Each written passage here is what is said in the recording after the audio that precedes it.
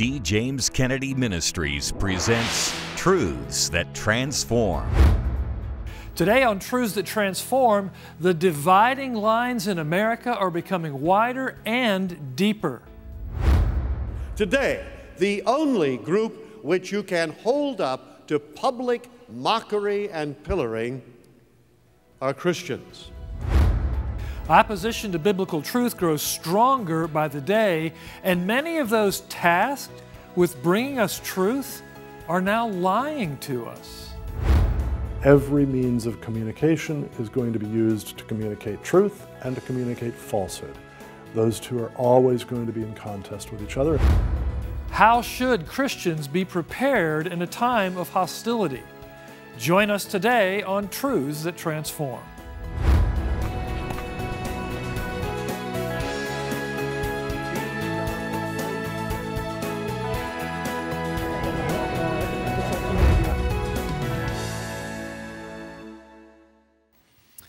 Welcome to Truths That Transform, a production of D. James Kennedy Ministries where we are standing for truth and defending your freedom. As we begin today, I want to invite you to support the unique and vital work of this ministry by becoming a faith partner. There is simply no other Christian media ministry doing what we do, but we need your ongoing support to continue. If you contact us right away and begin giving an automatic monthly gift of $35 or more, we will thank you by sending you the beautiful leather-bound D. James Kennedy Topical Study Bible. This study Bible is Dr. Kennedy's magnum opus with hundreds of articles on everything from whether the Bible teaches socialism to when civil disobedience is justified. This is the most wide-ranging collection of Dr. Kennedy's wealth of wisdom available in any one volume. And we will send it to you as our thanks for becoming a faith partner with an automatic monthly donation of $35 or more. Please contact us right away to join. Simply call toll-free 877-962-7677 or go online to djkm.org/faith partners.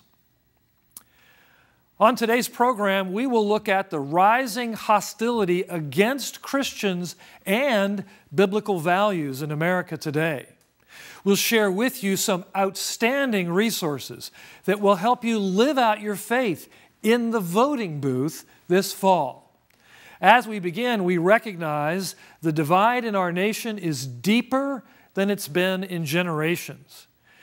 That has been aided in no small part by the media, who have jettisoned all pretense of objectivity and enlisted as soldiers in the culture war on the side of the political left.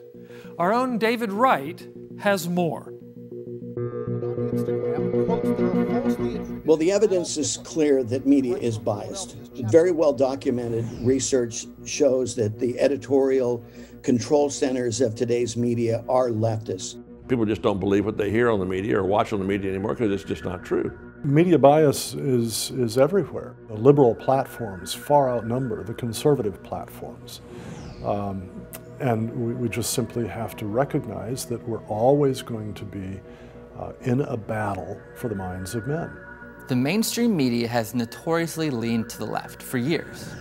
But recently, many have noted that the amount of bias and hypocrisy displayed by media members has been egregious. Very rarely these days do you see a reporter actually report the news and simply give information. Now it's all tied up with left-wing commentary, and it's so skewed that you can't even tell the difference anymore between opinion and reporting. They ignore facts that don't fit their narrative, and they play up facts that do fit their narrative. They don't even have a pretense of objectivity anymore. They've become the PR wing of the progressive left, and they've destroyed their credibility. Bill Martinez is a conservative radio host. They've abandoned their true reason to exist, and that is to document history, to be documentarians of what is going on in our culture. I dare say that several decades from now, when people look back on the reporting of the mainstream media, they're going to get a very prejudiced viewpoint of what was happening in our culture, and a lot of stories are going to be left untold. Every communications platform is going to be a contested field all the time. It doesn't matter what technology you're using, whether it's the pen and ink or the printing press or the internet, no matter what it is. Every means of communication is going to be used to communicate truth and to communicate falsehood. Those two are always going to be in contest with each other. Take the case of Justice Brett Kavanaugh. While undergoing his confirmation to the Supreme Court, he was accused of sexual assault. How did the media cover this story? A woman says the president's U.S. Supreme Court nominee, Brett Kavanaugh, assaulted her when she and Kavanaugh were both in high school. A high-stakes he said, she said that could determine the next justice of the Supreme Court. I think this disinformation campaign against Justice Brett Kavanaugh certainly was one of the uglier moments I've seen in Washington, D.C. in trying to besmirch a good man's name. Look, there was a lot of bad reporting on this issue. And I think Brett Kavanaugh, what happened to him was a travesty. I mean, they absolutely smeared not only him, but his family. They got dragged through the mud for days. And all it took was one woman making unsubstantiated claims against him, claims that couldn't be proven, claims that her story had fallen apart. The witnesses that she claimed to have been at this party didn't even remember being there. Literally all of the details of Christine Blasey Ford's story was completely falling apart. But you saw how the left and the media ran with it like it was the gospel. The Me Too movement is all about justice. Women shouldn't be sexually abused or raped or put upon by men, but you can go overboard. Now you're guilty until proven innocent. But when Joe Biden was accused of sexual assault in March of 2020, the media all but excused him. Joe Biden today emphatically denying he sexually assaulted a former Senate aide 27 years ago. You fast forward now to a couple years later when Joe Biden is running for president, and a woman comes out against Joe Biden, who's a man who's known for being a little handsy. He's known for touching people when they don't want to be touched. He's had to apologize for this in the past. And now you have a woman, Tara Reade, coming forward with very substantiated claims. When you have her story come out, the media not only buries it, they didn't talk about it for days. In the first few interviews that Joe Biden did, they didn't even ask him about it. There was no mention of it whatsoever. If you look back at headlines reporting that story, they completely smeared Tara Reade. They immediately began casting doubt on whether or not she was telling the truth. So I think that the bias there couldn't be more obvious depending on who is being accused. There's a lot of excitement around the idea that women will be heard and be listened to. There is also due process, and the fact that Joe Biden is Joe Biden. And the hypocrisy doesn't stop there. Recently, NFL quarterback Drew Brees came under fire for his comments regarding the American flag. I will never agree with anybody disrespecting the flag of the United States of America or our country. Drew Brees, if he comes out and says, look, I'm going to stand for the flag. He didn't come out and berate those who take a knee. He didn't come out and insult people who maybe take a different tack. He simply said, look, I'm going to stand for the flag. And I mean, ABC and NBC spent 2 days on their nightly news coverage talking about how that was so controversial, insinuating that that was giving a nod to racism. He was absolutely dragged through the mud, forced to apologize. Brees was ridiculed as a racist and forced to apologize multiple times. But when NFL star Deshaun Jackson posted a supposed Hitler quote, the media seemingly forgave him immediately. The Philadelphia Eagles wide receiver in recent days posted on Instagram quotes that are falsely attributed to Adolf Hitler. You have Deshaun Jackson come out posting blatantly anti-Semitic quotes on Twitter, quoting Louis Farrakhan, quoting Hitler. ABC and NBC, though, didn't even mention it after it happened. CBS did a whole segment about the impact that hail has on an airplane, but they didn't talk about it. Because, again, you have somebody who is on the left, you have somebody who is a member of a certain racial minority, and if you're a part of an aggrieved class, someone that the left has decided, has been marginalized, well, then you're given a pass to pretty much say whatever you want. I truly don't think Deshaun meant any sort of hate or anything. I think it came way more from a place of ignorance, and that's something that we're seeing. Do the mainstream media only report on stories that fit their narrative? Take a look at the coverage of the Black Lives Matter protests. We have an insurrection going in this country by criminals who beat up old ladies, kill people, set fire to buildings, and there's no cops around because the Democrat Party is in full-throated support of the vandals and the criminals. You have businesses being looted and burned and vandalized. You have cars being smashed, and people are literally being ripped out of their vehicles and beaten senseless in the streets by Black Lives Matter, by Antifa. But the media is not going to show you that, right?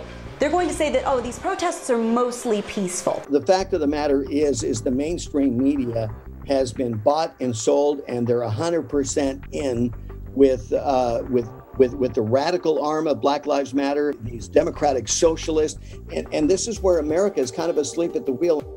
The mainstream media seemingly calls good evil and evil good. They justify violence. They say that America is systematically racist. Is the media being used as a weapon to spew out propaganda? We've got to understand we're dealing with this antichrist spirit. That's kind of strong language. But I do believe it is an antichrist, ungodly spirit that is trying to produce anarchy and violence. It's the same spirit, if I can be so bold as to say this, that motivated the KKK and other people, just hatred. There really is a war on truth. This has been going on for a long time.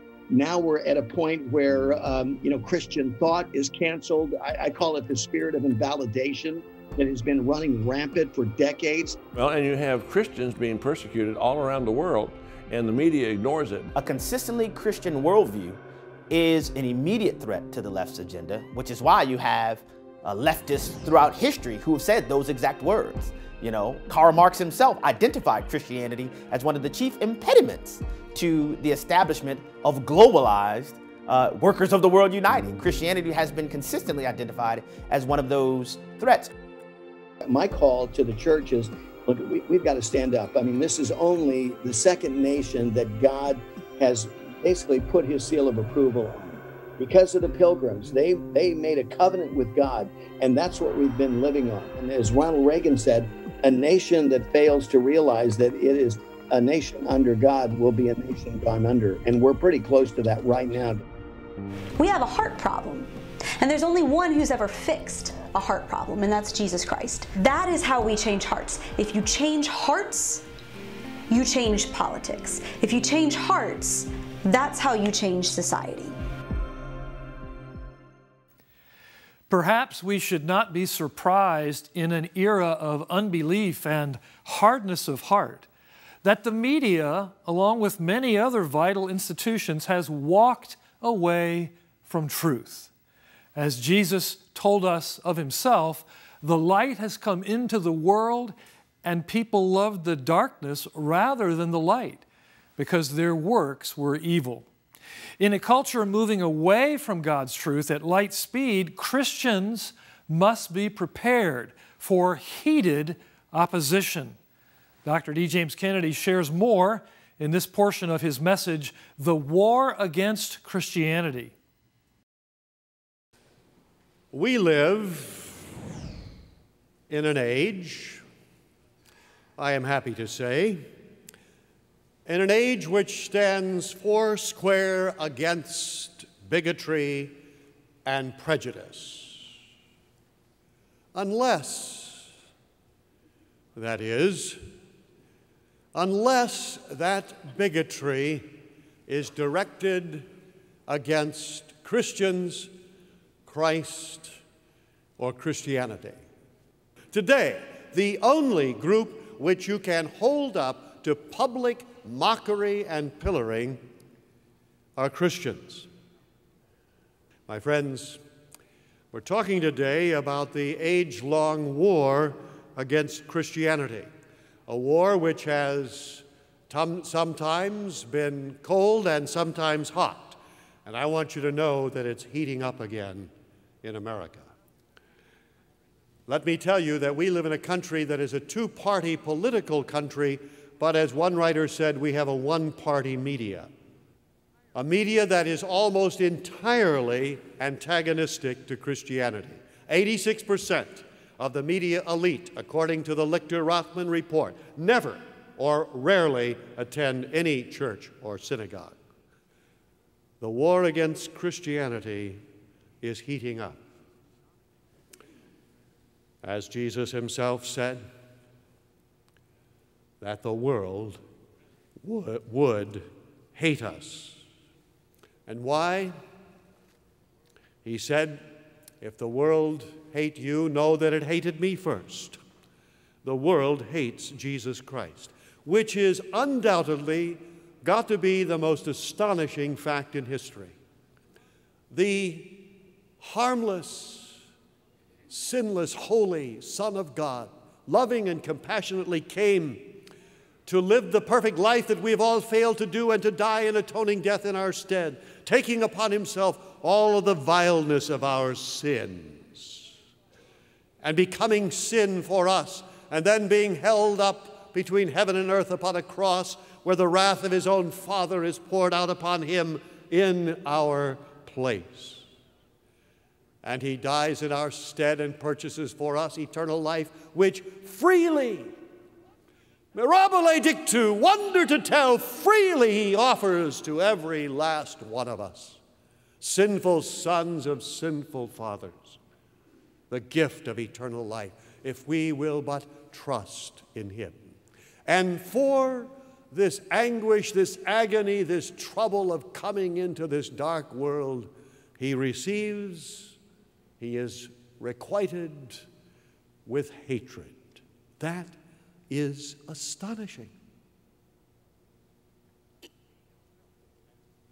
He himself answers the question, why? He says, they hated me without cause. His only desire was for our good. His only purpose was that we should live happily ever after. And for that, we gave him our hatred. The world, the scripture says, the world is at enmity with God. The world will hate you, he told us. And so he sets before us the world and the church. Now, the church consists of all of those who are united by a living faith to Jesus Christ, and in whose hearts he lives and his spirit and love dwell. The world consists of all of those who are not connected to God through Jesus Christ. They are the aggregate of the godless. So I would ask you, into which group are you found? In which group are you found? The real church or the world? Now, they're both united. The church, in spite of its apparent divisions all over the world, is united in one in Jesus Christ. There is one faith that joins us to one Savior. And so the world, in spite of all of its divisions, political, economic, religious, and all of the pagan religions of the world, they are all united in their inveterate hostility to Jesus Christ. Well, what can we do about this war against Christ and Christianity that is heating up? We can share the gospel. And one of the reasons, my friend, that the war is heating up today is because we have been derelict in our responsibility to do that. And so the number of those who are not a part of Christ has been growing and multiplying and becoming stronger and stronger until now they are turning on the church. Jesus said, "Blessed are ye when men shall revile you and persecute you and say all manner of evil against you falsely for my sake. Rejoice and be exceeding glad, for so persecuted they the prophets which were before you." The Bible says that all they that live godly in Christ Jesus shall suffer persecution. Have you been persecuted for your faith in Christ? I don't mean for your ornery disposition, for your critical attitude, for your backbiting tongue, but have you been persecuted for your faith in Jesus Christ? But we can rejoice, and we can love our enemies, and we can use the gospel to transform them into part of the body of Christ, to part of his church. That's what we can do as the war against Christianity heats up again in our time. As Dr. Kennedy just shared, all who live according to the truth of Jesus Christ will suffer persecution, and we must be prepared for it and not surprised by it. And yet, the good news of the gospel is that individuals, and indeed entire cultures, can be transformed by the Spirit of God. And that's our fervent desire for America. We are a nation born in Christian truth as the eventual result of a great outpouring of the Spirit of God that we call the Great Awakening. Yet the very pillars of that founding are under assault in our nation, and the year 2020 may well be the watershed that determines if we return to God and His blessings or if we speed off into the abyss. We have an important new book that will help encourage and equip you for this battle. It's Dr. Richard Lee's book, The Battle for the Soul of America, and how Christians can win it. And we want to send it to you as our thanks for your generous donation to the ongoing work of this ministry. Simply write to us at D. James Kennedy Ministries, Box 11154, Fort Lauderdale, Florida, 33339, or call toll-free 877-962-7677, or go online to djkm.org. Dr. Lee is an authority on America's true Christian history, and in this book you will discover what God expects from Christians in America. You will also learn how your voice and your vote really do matter, and much, much more. And if you're able to give a generous donation of $50 or more, we will send you the book, The Battle for the Soul of America, plus the 7-DVD set, How Should We Then Vote?, featuring key messages from Dr. D. James Kennedy on crucial issues that need to inform and guide the vote of every Christian. You will not only want to watch this yourself, but you're going to want to share it with your friends, your family, maybe even your pastor and your Sunday school class or your small group, all in anticipation of the November election. We have seen the results in many major cities of godless, socialistic, culturally Marxist policies. Will we allow the entire nation to head in the same direction? The 2020 vote will likely determine that for generations to come. It's imperative that you be prepared. We will send you Dr. Richard Lee's book, The Battle for the Soul of America, and how Christians can win it, as our thanks for your generous donation. And we will send you the book plus the 7-DVD set from Dr. D. James Kennedy, How Should We Then Vote?, as our thanks for your generous donation of $50 or more. Simply write to us at D. James Kennedy Ministries, Box 11154, Fort Lauderdale, Florida, 33339, or call toll-free 877-962-7677, or go online to djkm.org. The onset of the coronavirus pandemic has revealed many things, not the least of which is that there really is a war against Christianity in America. Initially, virtually all of America shut down as we were told 15 days to flatten the curve. Well, that was 6 months ago, and the curve was in fact successfully flattened. Yet, government officials in many places are still enforcing draconian restrictions, with churches in the center of their sights. The First Amendment guarantees that government cannot interfere with the free exercise of religion, but that has not stopped a number of dictators in training like California Governor Gavin Newsom and Nevada Governor Steve Sisolak, and many others who have seized the opportunity provided by the pandemic to specifically target churches with the most onerous restrictions. Dear friends, just as it was 2,000 years ago, those who exclusively worship God are the biggest threat to those who want to accrue power to themselves. 6 months into the lockdown, it has become obvious that forced church closures have little to do with public health. In Nevada, the government kept churches closed while allowing casinos to reopen. Gambling was decreed more essential than the worship of the living God. And these restrictions were enforced at gunpoint. One church appealed to the Supreme Court, but to no avail. Now, while each congregation should exercise its own God-directed conscience on how to meet or not meet for the safety of its members and community, these political leaders, by contrast, have exposed their true motives and forfeited their authority in this area.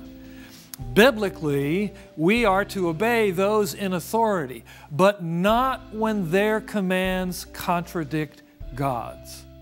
The Bible does not teach the divine right of kings or governors or mayors. The Constitution is the highest civil law in our land, and we do not owe obedience to those who disobey it.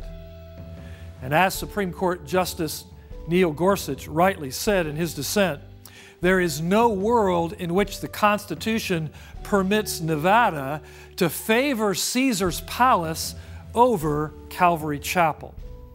And so with the Apostle Peter and the faithful down through the ages, we must obey God rather than men. D. James Kennedy Ministries is standing for truth and defending your freedom. Thanks for being with us. Here's what's next on Truths That Transform. There are those who positively detest the idea of any connection between God and country. There, for a generation, I believe, has been a battle raging for the soul of America. That's next week. Today's program is available on DVD for your gift to this ministry of any amount. Please call, write, or log on to our website today. This has been a production of D. James Kennedy Ministries.